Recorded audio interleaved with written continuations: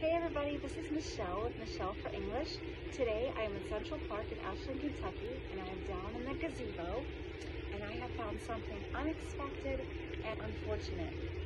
Something nobody likes to talk about. Check it out. What is this? We are not at the grocery store. This is a shopping cart, and inside of the shopping cart, somebody's got some luggage, some things that they have put in the shopping cart. Sometimes homeless people do camp out at the park.